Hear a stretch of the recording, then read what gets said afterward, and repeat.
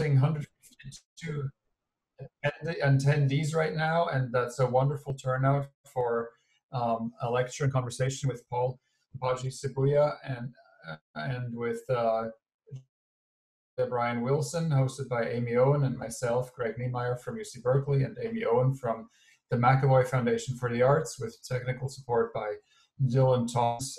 And it's great to see you all. So thanks for spending the evening hour with us. And I'm going to pass on the word to Amy Owen, who's the exhibitions manager at McEvoy Foundation for the Arts. Excellent. Thank you so much, Greg, for that generous introduction. Hi, and thank you so much for joining us this evening. We're thrilled to be working in partnership with the Department of Art Practice and the Arts Research Center at UC Berkeley for this talk and conversation with Paul Mpagi Sepuya and Julia Bryan-Wilson, and I'm honored to have the opportunity to introduce them tonight. This event is part of our McEvoy Arts at Home initiative to celebrate Bay Area artists and institutions while direct access to culture is limited by the current health crisis. McEvoy Arts partners with a broad range of cultural producers and institutions to encourage dialogue and conversation with all kinds of audiences. We're grateful to UC Berkeley's Arts and Ideas platform for the generous opportunity to be included in this growing series, especially as we expand our commitment to this partnership model on a virtual stage. This conversation, excuse me, there we go. This conversation comes about in conjunction with McEvoy Arts' current exhibition, Orlando, which celebrates the legacy of Virginia Woolf's 1928 novel and has been guest curated by Tilda Swinton and organized by Aperture. We've been super lucky to have Paul's work on view as part of the exhibition until recent shelter-at-home orders took effect. But this event allows us the opportunity for an expanded conversation about the project, which was commissioned for the exhibition and created while Paul was in residence at the Robert Rauschenberg Foundation in 2019. His larger practice explores ideas of how pictures are made, seen, and circulated through examinations of the studio, queerness, and the intimacy between artist and subject. And we're excited to hear more about his recent monograph, which was just co-published by Aperture and the Contemporary Art Museum St. Louis, and his latest solo exhibition, A Conversation Around Pictures, which opened at Vielmetter in Los Angeles just prior to the gallery's temporary closure in March. Paul is joined by Julia Bryan-Wilson, the Doris and Clarence Malo Professor of Modern and Contemporary Art at UC Berkeley, and the director of the Berkeley Arts Research Center. We're grateful to both of them for joining us. Thank you so much for your time. Before we get started, I wanted to share a few brief words about both Orlando, the book, and the exhibition, as seen here in a few installation shots from the McEvoy Arts Gallery space in the Dogpatch of San Francisco, to provide a bit of context heading in to the talk and conversation. The exhibition presents both recent and newly commissioned photography alongside a selection of works from the McEvoy family collection that directly respond to Woolf's novel.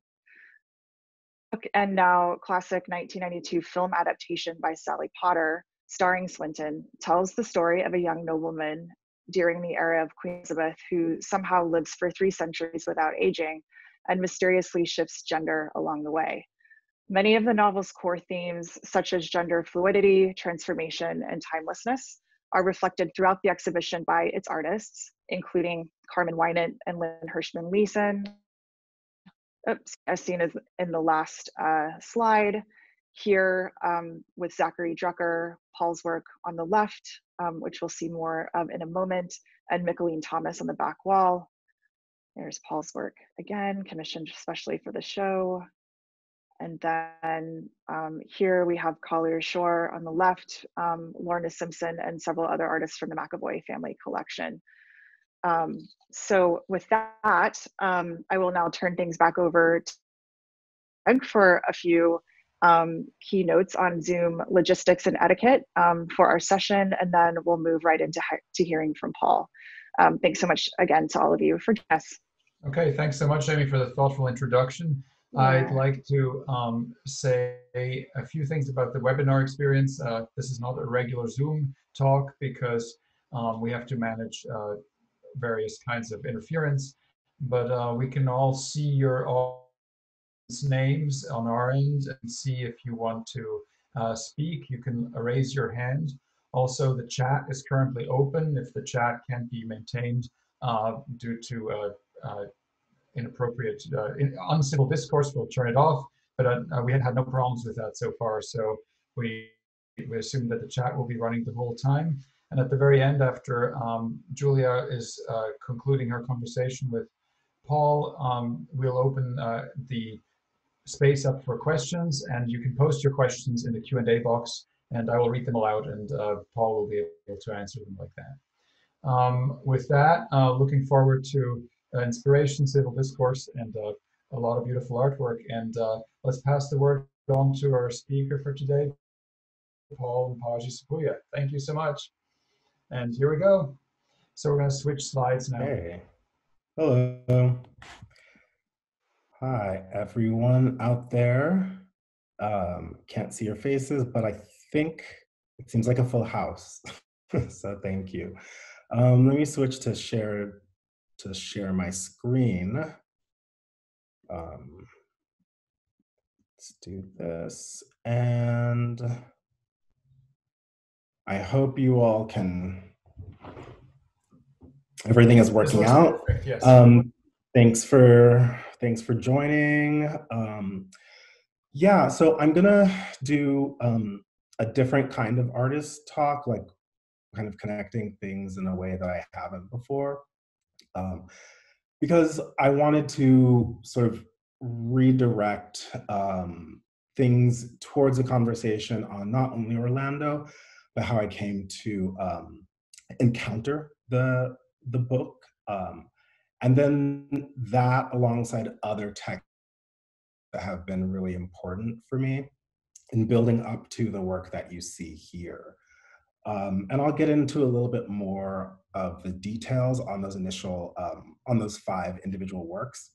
But as was described, this was a new set of pictures that came together after friend at Aperture asked if I'd like to contribute to this issue guest curated by Tilda Swinton. And that is making work based on sort of like a request around a theme is not the way I work. So it was actually it was like a huge challenge. But I want to kind of give a little context to where I was. So I was at the Robert Rauschenberg residency last winter in January to February of 2019. And it's in Florida on the Gulf Coast. And this is the house that I made all of the work in, called the Fish House. And anyone who's been to that residency, which is such a beautiful place, sort of like knows this location. And when I go to residencies, I tend not to generate new work there per se. I tend to edit and think and write. But I did bring my camera, and I just began sort of photographing myself in this home, in this little sort of like, it's probably the size of a New York studio, 1-bedroom apartment. But it's a really beautiful little place. And I was sort of photographing myself every day and looking out over the ocean. And so this is sort of another image of work that I made there. And I'm not going to go too much into these because there's other places where I kind of talk about these sort of like mirror self-portraits, but that's just the place because it kind of does become important when it came down to making that those 5 images. But I want to sort of like start back to how I came across Orlando. And it was just on TV at some point when I was a teenager. And I don't recall why I sat down and watched it, but to be honest, it may have been because I had like a teenage crush on 1990s Billy Zane. So I wouldn't be surprised if that's why I tuned into it. But it quickly became, and this is something that tended to happen in terms of like visual culture and images, is I would be drawn to something, and then later on, I would return to it as a way of answering a question that other aspects of my work led me to sort of like conceive of. So I just want to say, like, I didn't come to Orlando sort of through like a really like studious thinking about like modernist literature and sort of like queer identity. No, it was just sort of like a happen chance on Cinemax, on cable. But the thing that really drew me to this text is the relationship between Virginia Woolf and sort of the subject who becomes Orlando, Vida Sackville West, who was sort of the last in the line of this noble family that stretches back to Elizabeth I through her ancestry and was disinherited because she was a woman. And she is a complicated sort of like queer sort of like ancestor. And, you know, one could talk, you know, for hours on just sort of the subject of Vida, who's also a writer. But I wanted to show here a proof of Orlando that sort of sketches out what we sort of see here, if you can see my mouse, Virginia Woolf sort of like writing out the dedication.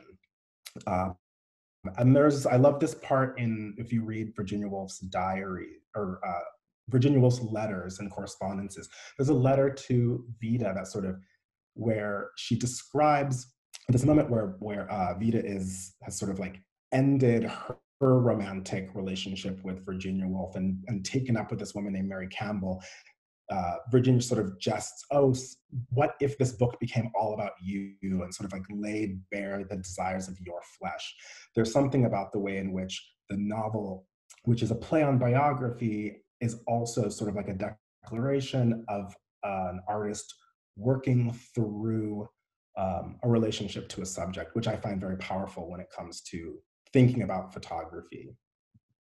But I also want to lay out a couple other things that have been super important to me in terms of books. And one is The Same River Twice by Alice Walker, which is a really beautiful book about the process of writing, of making a work and letting it go into the world. It combines her own diaries, memoirs, and press, all these things that went around the transformation of The Color Purple from a book to a film, and sort of what that loss entailed. And it's about this sort of, that always sort of returning to the complications in the production of art making. That's really compelling for me.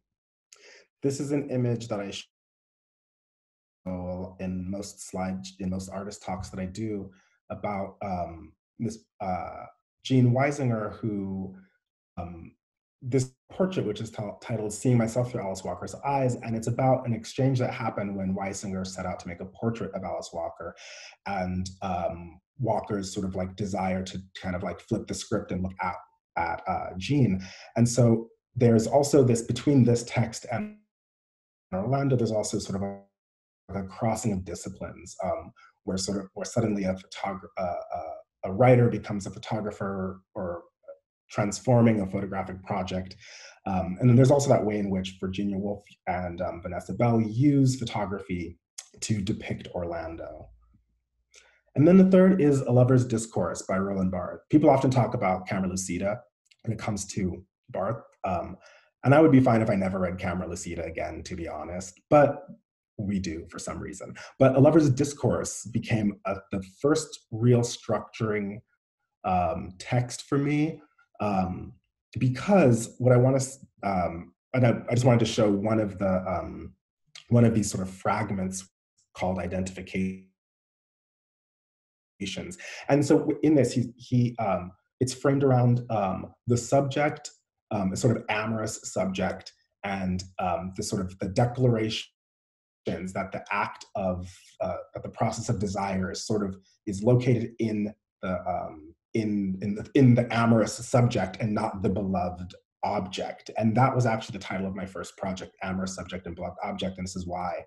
Because when I first set out to make portraits, I thought that looking at these people, these people who I was just getting to meet, people who I was trying to get to know, would offer me some sort of clear understanding of who these subjects, these people I was beginning to know were. But what I soon realized is that that pointing my camera, that this process of making photographs was really about what I was trying to say, and me working through my own questions. And so this was also based on this kind of like assumption that's sort of really built into photography, that it being sort of like having that potential to be sort of like a precise tool for recording would offer sort of like a precise document. It might help stabilize through an image otherwise unstable subjects. But I realized that's also not the case. The act of making work did nothing but sort of complicate the very things that I was looking at. And somewhere along the line, I had this sort of like moment where I stumbled, where I was suddenly trying to make a portrait that failed. I was trying to make a portrait to resolve an indeterminate relationship, complicated, romantic, platonic relationship through the act of photographing. And I realized at that moment that it was impossible. There was an impossibility to produce an image. That photography could not answer the thing that I sort of like sought out. And this is about 2 years into this project, about 2007. And this is in another set of texts that were really important to me, which is Lawrence Durrell's Alexandria Quartet, which really, what's the quickest way to say it? He is, there are 4 novels that are all centered around a subject, a writer, suffering writer's block, who's trying to recount his relationship with a woman named Justine. And one of them, and it's happening after the fact. He's trying to sort of piece things together.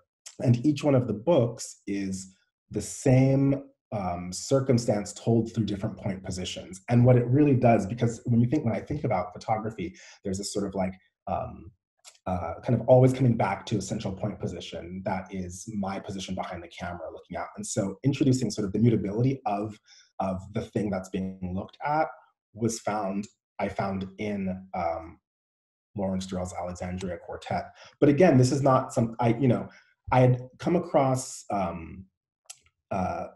Durrell's writing about the same time that I did Virginia Woolf through film. There's sort of like a very melodramatic 1960s adaptation of the first book, Justine. And so I caught that on television, and I found the book later on in a bookstore, and I read it and I put it down. And this is something that happens quite often to me, is it's like, oh, this is interesting. And at that moment when I could no longer make a photograph, I realized in the text it provided me a strategy that perhaps the image that I needed to make could be sourced through these fragments that I had kind of carried around, each of them individually being sort of unresolved, that I could produce something else. And so there's a project I made in 2008 called Alexandria, which I pulled from my old BlackBerry. It was like a BlackBerry Pearl phone or whatever you had at that time. I sort of went through these sort of like these sort of other failed images that attempted to capture this subject, and I used those as a stand-in. And those were also paired with me pulling pages from each one of these books,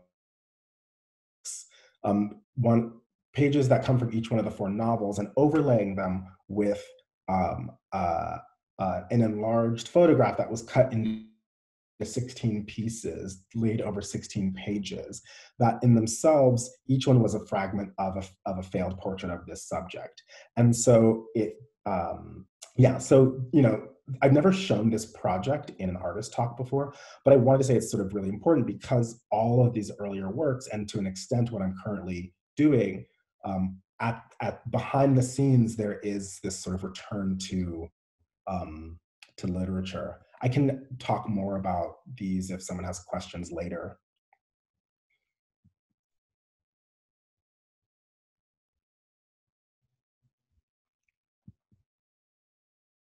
Okay, and then the final text that I wanted to talk about as well is Richard Bruce Nugent's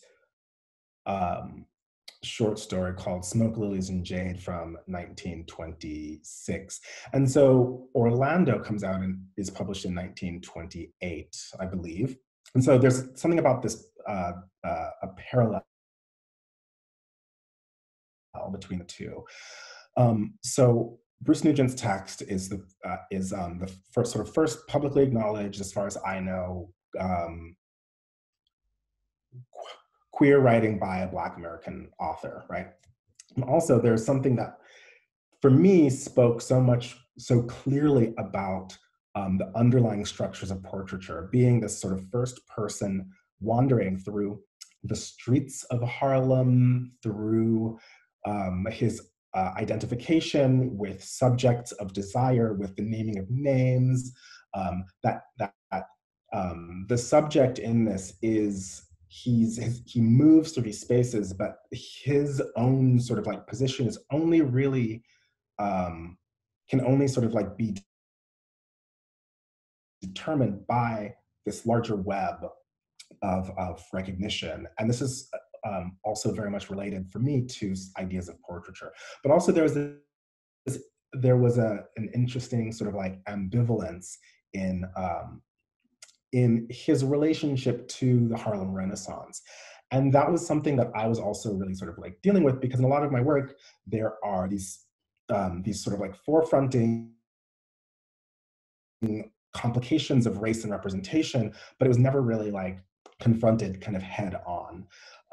But what starts to happen later in my work around 2016, when I came back to California and I went back to grad school and I started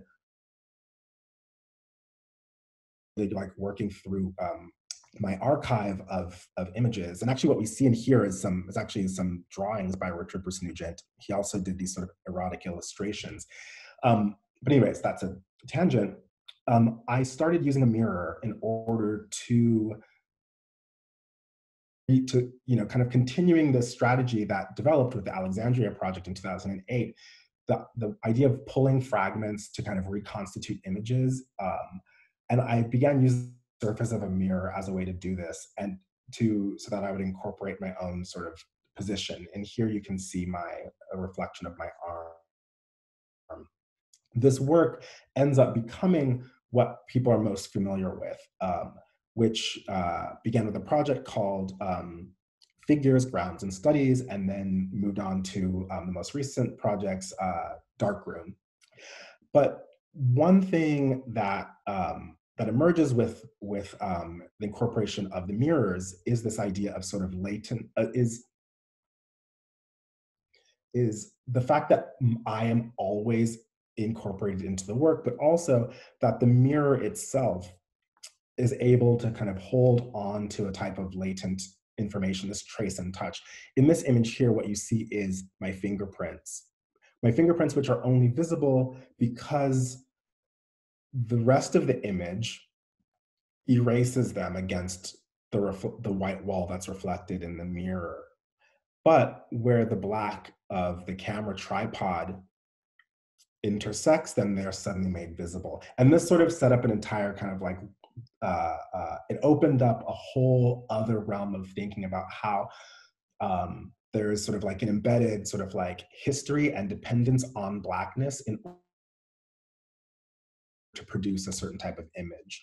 And so I'm going to show some work here from these mirror works from 2016, the beginning of Figures, Grounds, and Studies, that again incorporate the use of, I would use either drapery, black velvets, black fabrics, or my body mirrors, and then fragments that would be pulled from my own sort of personal archive. These are just sort of like printed out on laser printers, and I would affix them in my studio.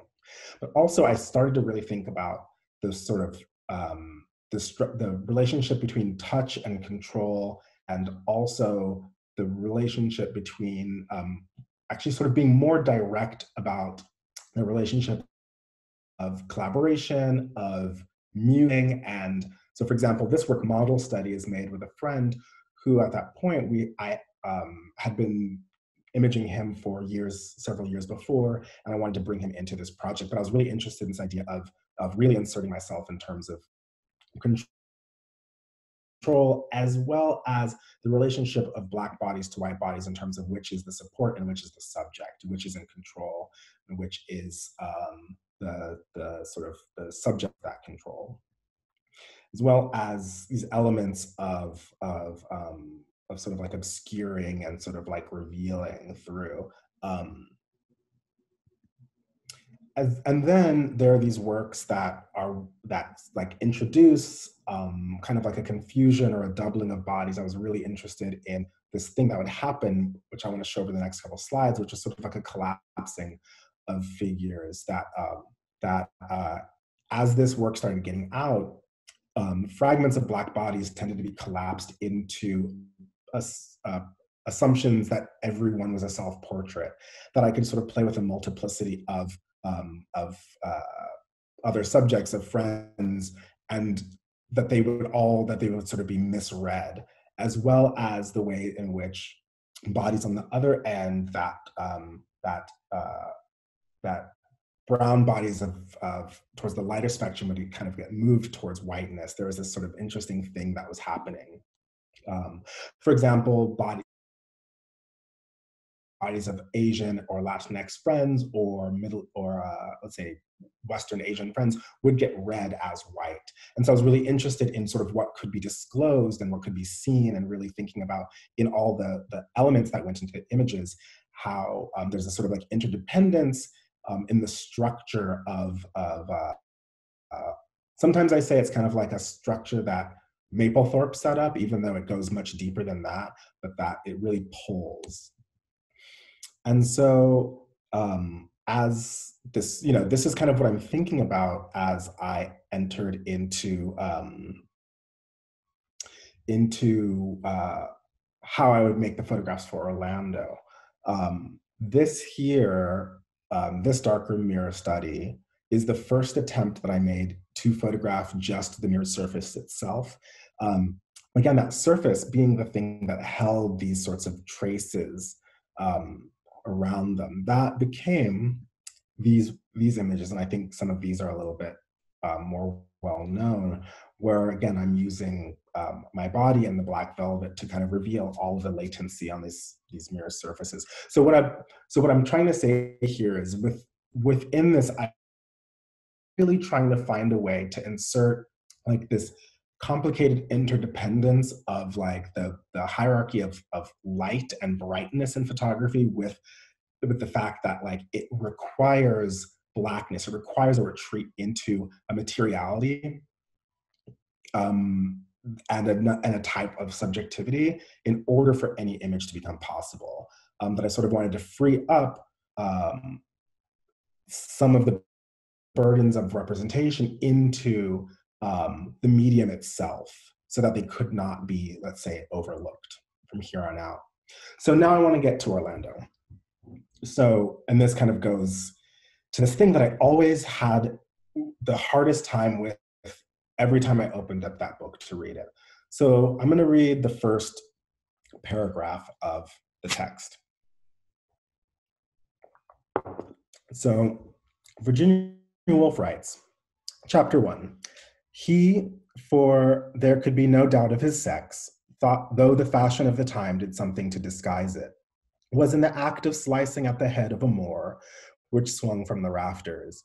It was the color of an old football, and more or less the shape of one, save for the sunken cheeks and a strand or two of coarse, dry hair, like the hair on a coconut. Orlando's father, or perhaps his grandfather, had struck it from the shoulders of a vast pagan who had started up under the moon in the barbarian fields of Africa, and now it swung, gently, perpetually, in the breeze which never ceased blowing through the attic rooms of the gigantic house of the Lord who had slain him.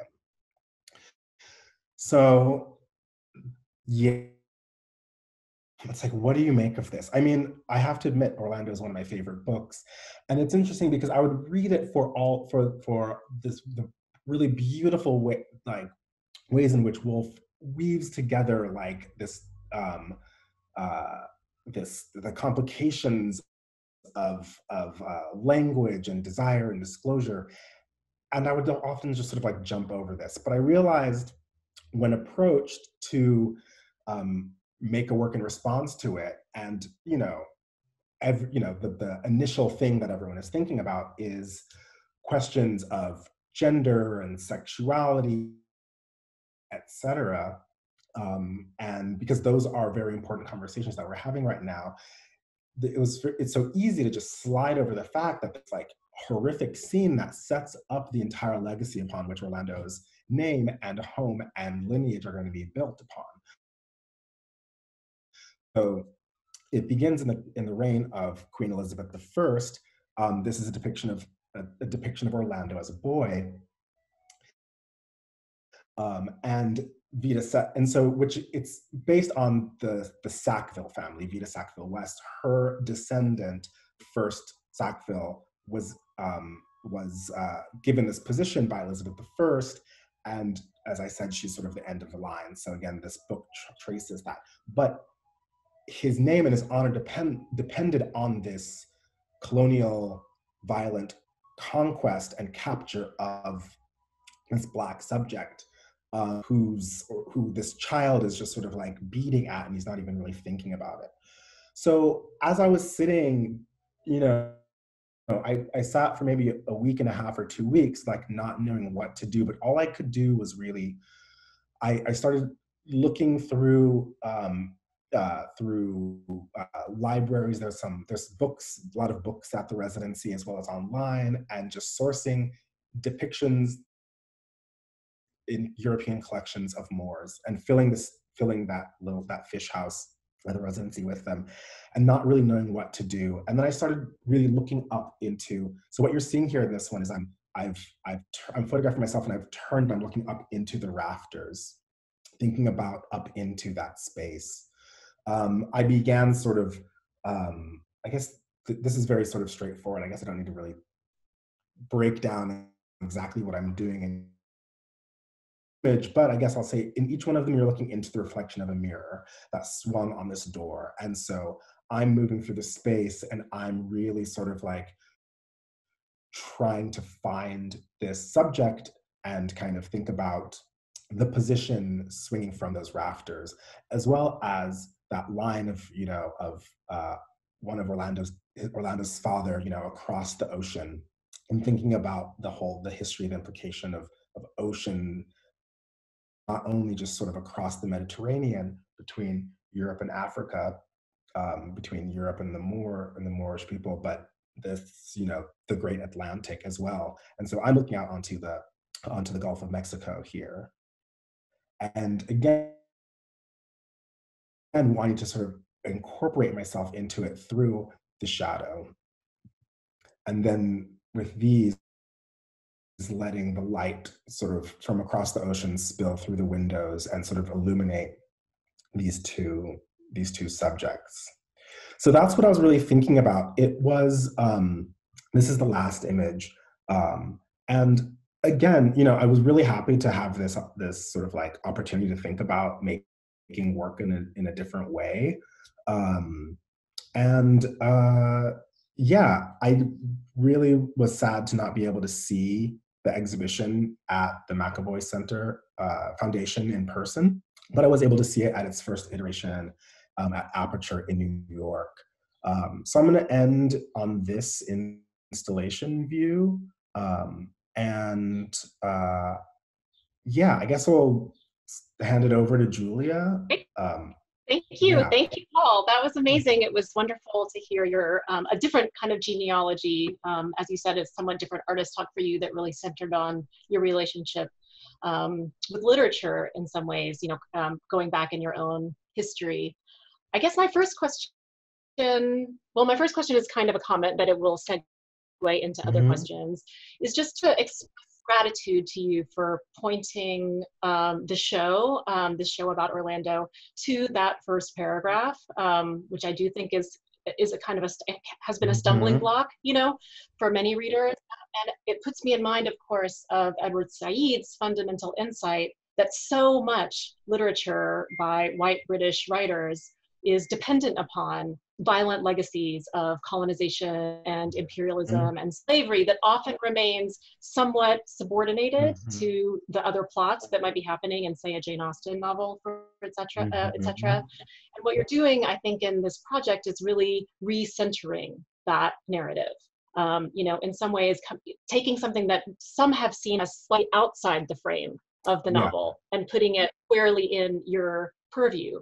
And the question that I want to ask that comes out of that is actually a question about two formal strategies that for you are also really conceptual strategies, which are framing and cropping. So if you could say a little bit, I mean, these images all really demonstrate how smart you are about the crop and the frame. I mean, the frame, often here we see these panes, you know, glass panes that often people are looking through. People are looking through an lattice. Frames within frames. This is another, this is a great instance of a frame, a kind of, so always your work very self-aware of itself as related to a history of photography, and also as a queer Black man, legacies of how queer Black bodies have been inframed in a way. So that's a great image. But also I want to talk about your use of the crop, and the crop is kind of related to the frame, of course, but slightly different. And so a work, like if we go back to the one right before, or the one that preceded this, where it's just a little body part, even before that, I think the use here of the crop is so suggestive.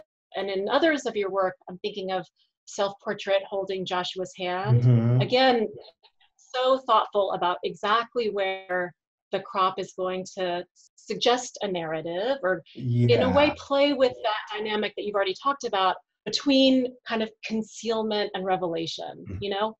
I almost want to call it, it's almost coy. It can be a little bit coy, you know, like withholding and giving, or maybe it's just. I mean, they're very honest. Could you just say more about how the cropping and framing as they relate to your practice? Yeah. So for a lot of work, I like to set up alongside just. I like to set up parameters. And so for example, works like going back to that 2006 image, self-portrait holding Joshua's hand, there was sort of like a serialized structure that I had making these photographs in my room. And the camera was always, for the most part, you know, it was a similar distance from the subject, and sort of like always for the most part in portrait mode. So there's sort of like a necessary cropping. But what you don't actually see with that is I'm always really interested in sequence. So the camera might move, and this is also actually something that I was thinking about including in this, but I didn't, which is sort of the first instance of realizing that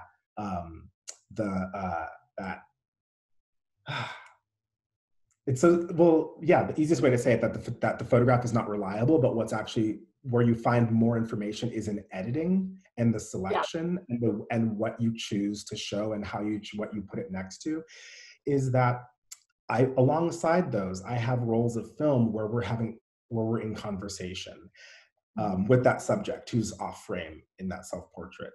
And so I realized as I went through those, and this is the work I was talking about, where I was trying to use photography to answer a question that I couldn't otherwise find, that I was given in the resulting documents an infinite number of possible resolutions, depending on what I chose to look at or what I chose not to look at. So that like, I can introduce the camera, but like, it just really kind of like multiplies what you have to chase after that. So there's that kind of cropping where in the larger sense of the work, as he is just off frame and that frame exists somewhere else. With these, there's a type of cropping that would happen based on the mirror. So if I guess I could go all the way back to the very beginning. I hope this doesn't like give people a head spin or something. What we just see a glimpse of, okay, you know? So it exerts strange power in a way. Yeah, so this is the mirror I was photographing in. It's a little mirror that's on the inside of a closet door. And so I was, for the most part, for those images, I'm restricted to kind of like the edges of it. Like I didn't want to reveal the edges in those. So so there's that kind of cropping that's happening. But also, if I jump back, what you're not seeing in this is a progression of me photographing, trying to look. I sat myself in front of the mirror and I'm looking at myself and I'm trying to bend as far back to look into this attic space. And there's a progression of images of me zooming into there and then moving back down. So each one, could be, so the crop is part of sequence, but then there's a type of crop that happens when it comes to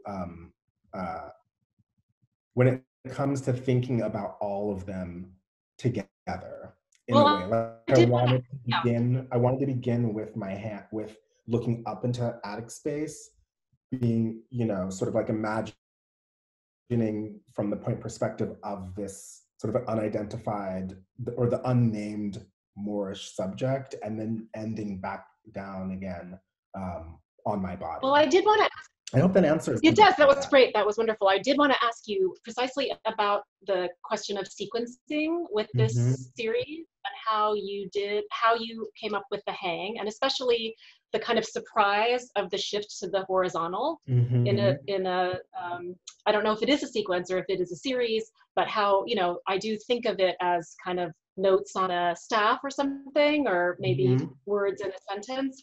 And then when you shift to the horizontal, something gets reoriented there. Yeah. So maybe if you could just walk us through that, because I think it's a really, fascinating set of images.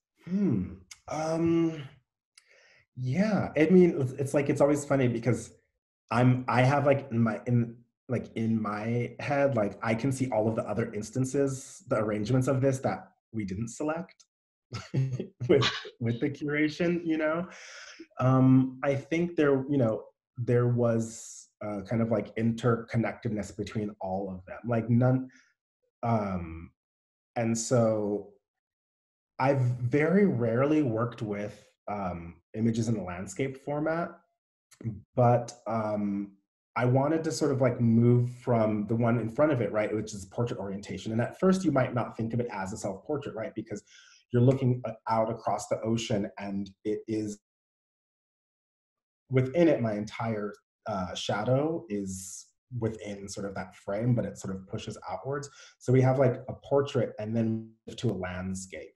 And so in the second one, you don't see the ocean that's beyond, all you see is the light coming through, but I wanted it still to be, you move from a portrait against the ocean to then a landscape where the sort of like the light coming through illuminates two portraits, if that makes sense. I feel like they make sense in this progression, they do tell a kind of elusive story, and they are this kind of parentheses of your own body that foregrounds the apparatus to me.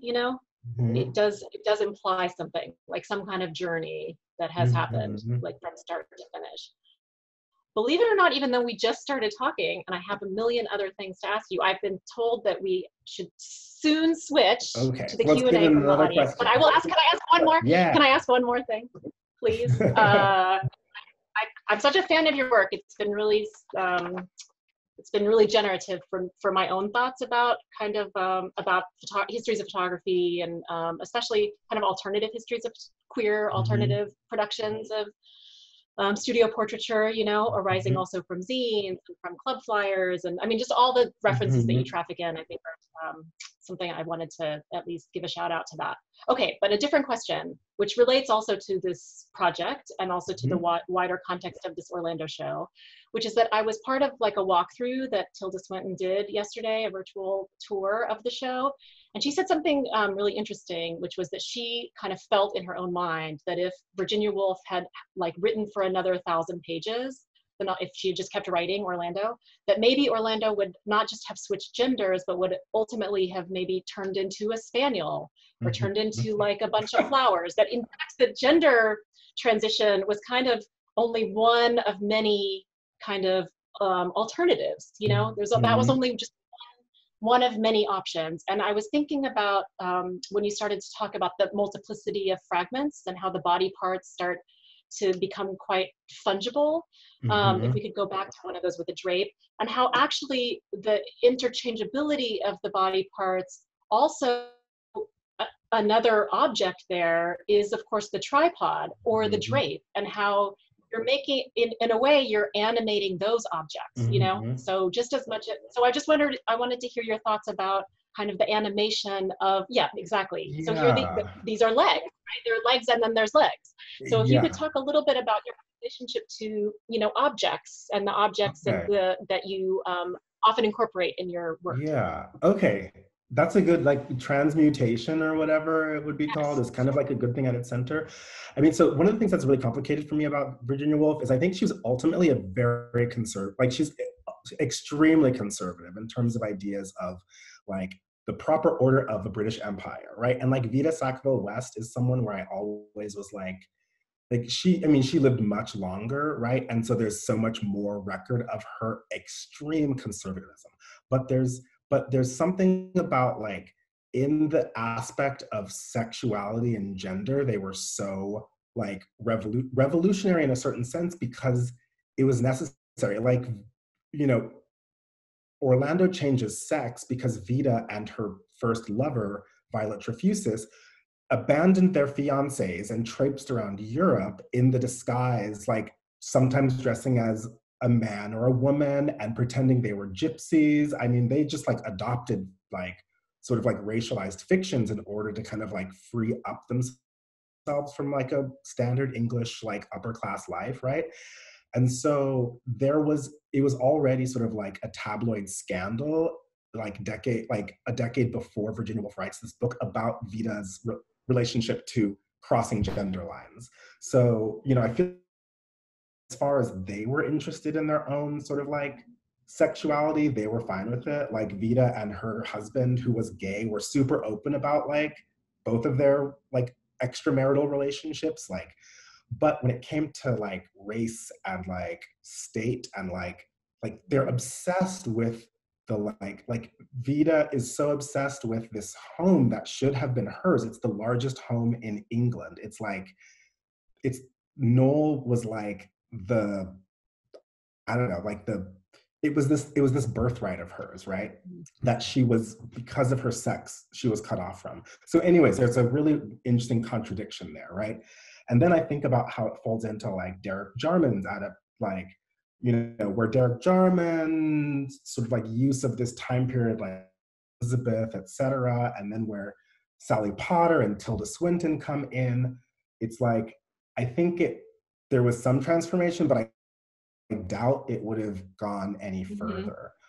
But then back to photography, one of the things that I was really interested in with the materials that I'm using now, the mirrors and the drapery is one thing. So the mirror allows for the accumulation of a type of a trace, right, that is rendered invisible against white walls. So it requires itself to reflect black to become visible.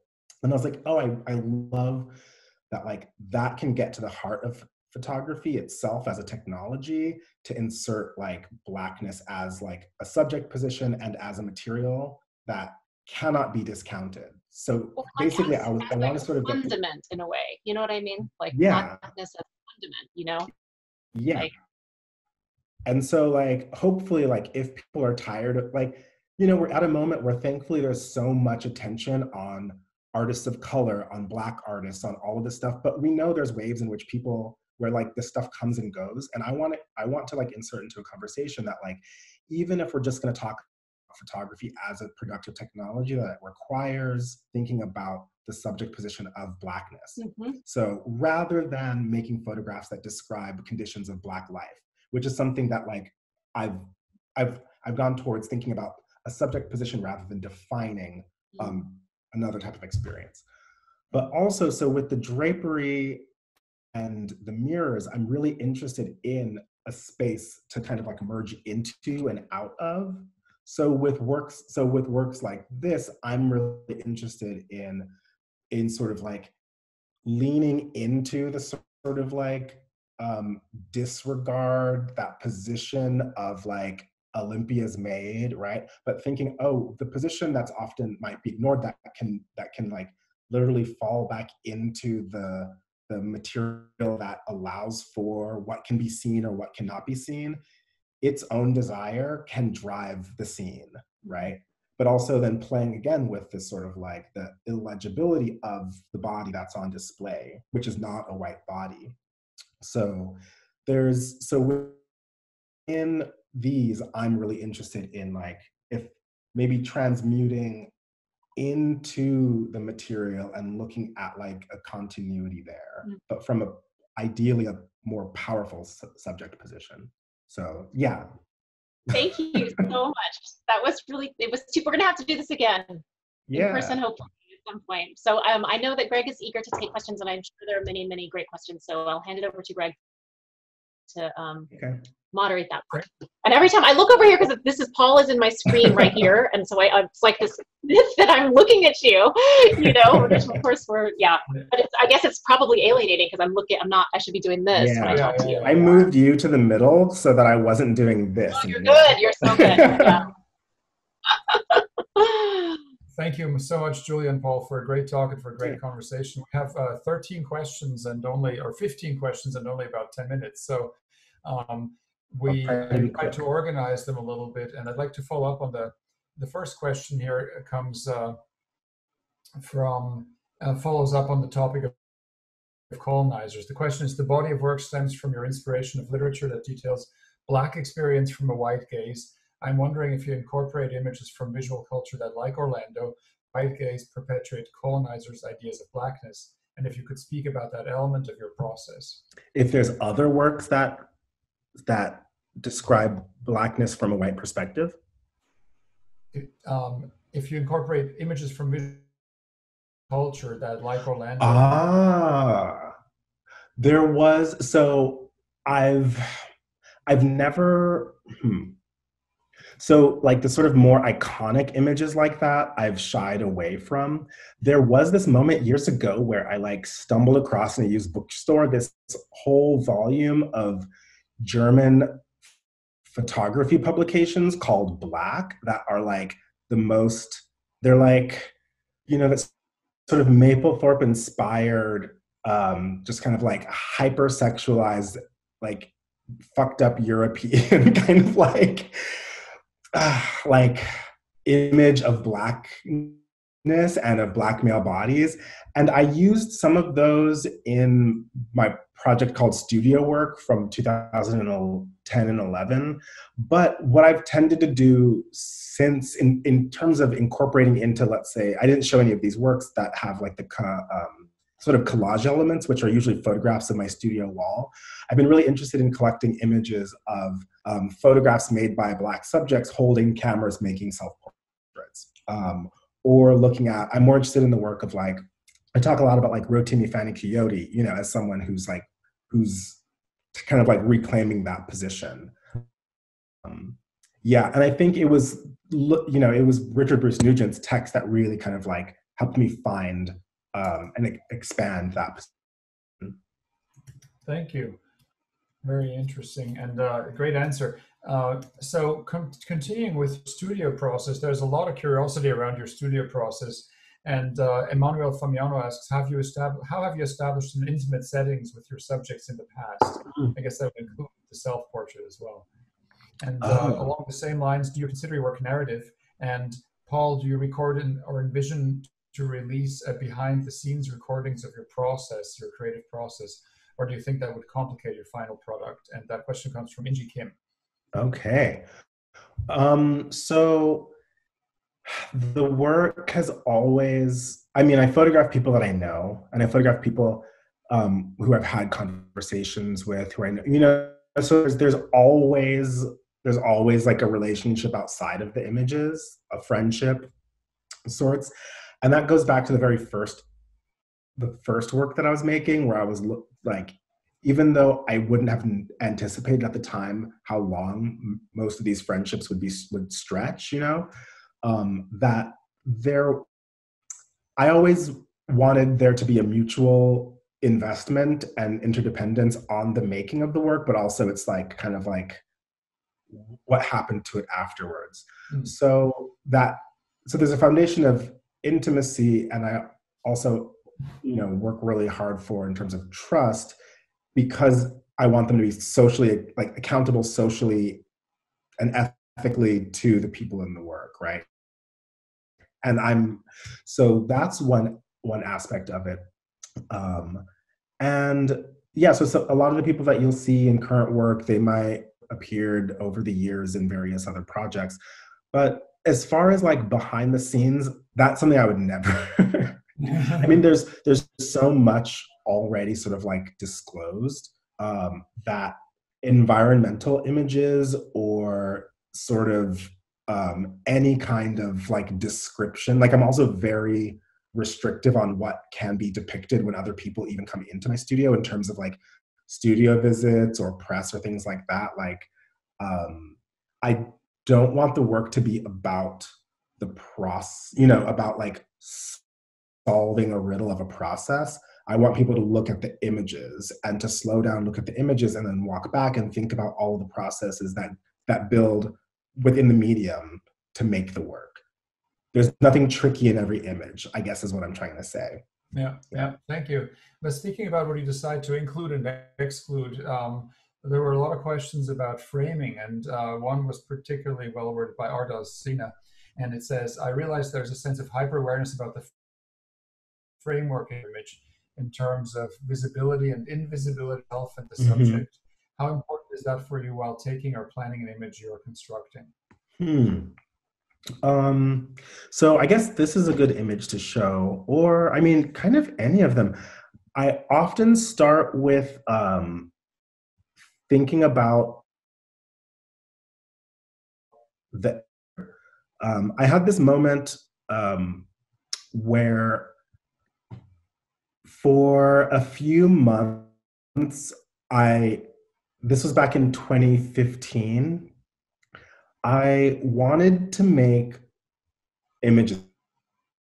I wanted to make portraits again. For a few years, I had just been working with sort of like an accumulating sort of like mass of like personal archival images and outtakes and stuff. And I wanted to get back to shooting again. I wanted to be super, super direct, but I came up with this strategy where I said, I want to aim my camera directly at the thing I want to look at, but the only thing that matters in terms of composing the image is what's happening on the borders, what's happening on the edge, what's at that moment of like what could be falling out of it. And so I've kind of, that you sort of start to notice that in a lot of the works with draperies or hands and et cetera, is that I'm really looking at what's happening on the perimeter. And then at its center, there's a thing happening. And that's just sort of like the easy, gratifying thing. Like, as they say, like draperies is like the most satisfying thing to like paint or take a picture of. Like, it's always going to look, So I kind of wanted to move compositionally. And so maybe that also gets back to Julia's question about framing, cropping. Yeah. So there was a group of questions about your Alexandria project, which you rarely show, as you said. Yeah. I appreciate that. Well, appreciate that. The first question was from Ann Walsh about what size these things are. These images are they scanned and then blown up, or are they the size of the actual book page? So they are the book pages themselves. So okay. So when the novels were first published between 1957 and 1960, they were banned for indecency within the British Empire market. And so in 1962, there was the ban was lifted, and there was a first like edition published. And I've always used that particular set. And so it's just your regular like paperback trade size, sort of like about 5x8 or so. And so each one of these works is a page pulled from the novels. So the idea is the protagonist is never identified in the first book. His name is never spoken. We don't know who he is. He's describing what he takes to be his relationship to this woman, and is writing the book in order to understand, to make a document that says, this is where I was and this is who she was. Each subsequent book is a correction to that one. And so what I was interested in doing with each one of these books is that each page would be sort of like this moment where I selected pages where each one would be a moment of like an aha revelation moment on the nature of relationships or the nature of love that one subject was having to another, but that across each book, they're canceling each other out. There is no place to sit, but each page is obstructed by this sort of one outtake that I have of a failed portrait of the subject that I had been trying to make. And I cut it into 16 pieces, and each one is overlaid on top of the page. So they're not reproductions. Each one is an actual, so there's 16 of them. Okay, thank you. There was a comment, thanks so much for the illuminating talk, Paul. I certainly agree with that. And again, about Alexandria, the work seems to evoke techniques of erasure employed in poetry. And I was wondering if and how the work is in conversation with that. Erasure in poetry. And I think you alluded to that. Oh my gosh. It's just a beautiful phrasing. Yeah. And then one more question for you, and then we wrap up. Okay. So yeah, poetry. I like wish I was better at like reading poetry, you know? It's the thing that I always try to pick up, and then I wish I just had the attention span to dive into. So I'm glad that you bring that up, but it's not something that I had thought of so much. What I was thinking about is, again, the idea that what is produced in an attempt to record a thing, to make sense of a thing, is often an obstruction or complicates the thing itself and just moves the target. So that on the one hand, the support for each one of these is a book, it comes from this quartet of novels that I used in order to help me resolve the inability to make work and answer a question about a relationship. And then again, what is, the sort of like moment that each of the subjects has to grab onto is literally like erased, I guess, by my attempt at that in a medium that failed. Yeah. Yeah, that's a great answer. Thank you. So Susan Miller had one more question, and I would rephrase that maybe in the world of ubiquitous instant photography. Why does portraiture matter now in the way that you do it? Oh, well, that's a really good question. Why does it matter? I mean, portraiture is, it preceded me, it's going to continue after me, and anyone else, all I can really think about is sort of the material and the technology at hand and what my sort of jumping into it produces. But I guess what I would say is, in thinking about the like ubiquitousness of like digital, like all of this stuff, is that I'm really insistent on not in working outside of a realm of digital manipulation. There's like, I don't do any digital like editing or transformation or collaging or compositing. That it's very important for me that everything is happening physically, that it has to be contended with, it has to be dealt with. And oh no, did I get signed out? No, you're good. You're good. You're still. Oh, okay. Something dumb. But yeah, so that it was really, it's really important that all of the material that I'm using, whether it's collage or the things that appear like collage, etc., but it's material that I'm actually working with. That when you're looking at an image, that there's a real dealing with the elements of sort of touch and sort of like control and handing off of control as well. Yeah. So, but yeah, portraiture, that's like that's huge.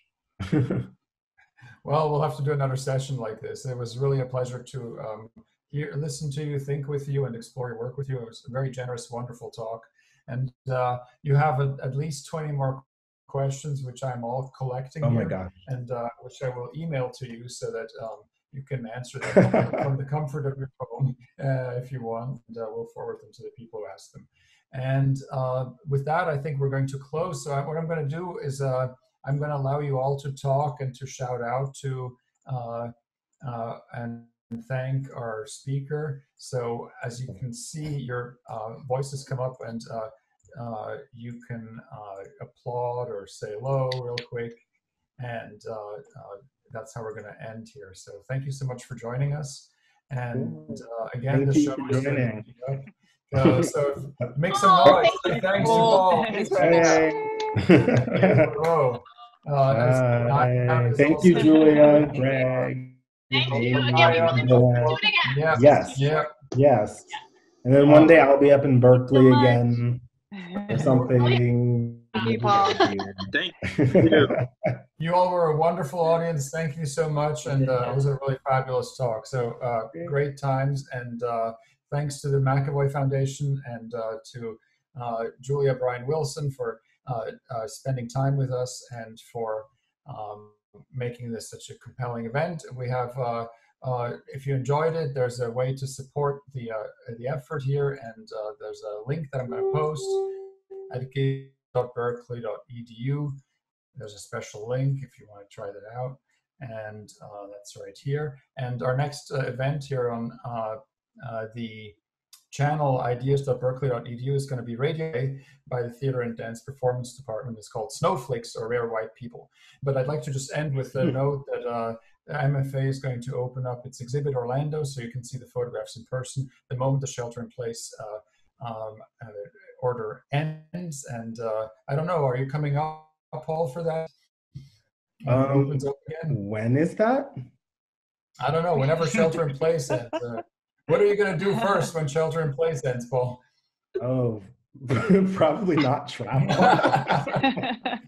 Good idea. Good idea. But we'll come. But no, I was planning to get up there because my brother's in San Francisco and I have family in the East Bay, and I was planning on getting up there in March, but that didn't happen. Well, we'll find a time soon to do it again. Thank you so much. Yeah. Have a good night. Okay. And, thank you. Goodbye. Okay. Bye.